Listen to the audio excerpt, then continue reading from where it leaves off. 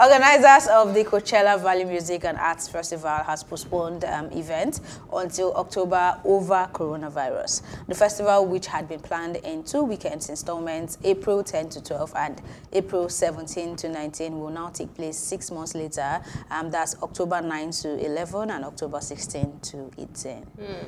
I guess everywhere and everybody is feeling the impact of this virus. Sense of responsibility for humanity. That's what I'm going to call it. Beyond the ticket sales, beyond the fun people are going to have, you got to consider, human welfare beyond whatever it is you want to do. They even have to consider themselves as well, because then again, you have to be in the middle. When I read this, my question is, I brought it back home. I mean, why do we still have people gathering? We would still have public gatherings going on. Like, we would now. We don't have a case like that. Yes, but you never can tell already.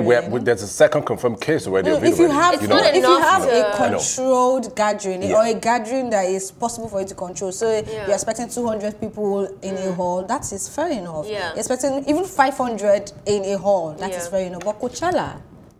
And the problem with Coachella is that it's not even just the community that comes in. I would feel free to go in a gathering of Nigerians because we don't really have cases we don't have any case of a Nigerian having coronavirus. No, the second confirmed case is a Nigerian, someone who they said had contact with the Italian man.